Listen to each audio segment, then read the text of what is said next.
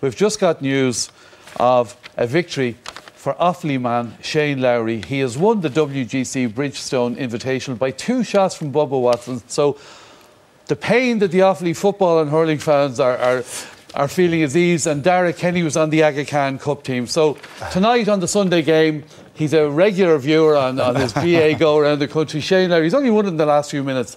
We're delighted for you. Well done. Kieran Collum, fans of Shane as well. Yes, Thank you very much for being with us. Pete, great to have you. Great. We'll be back at the same time next Sunday night. Until then, from all of the team here, have a good week. Bye-bye. Go on, Offaly.